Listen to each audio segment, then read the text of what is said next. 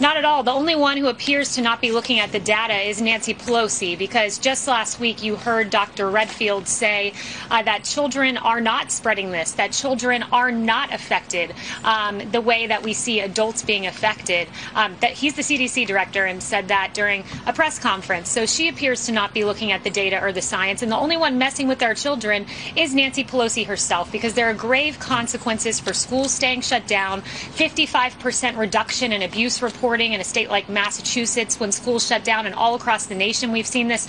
We depend on our teachers, we depend on our schools, and they need to reopen, and the president's been unmistakable on that.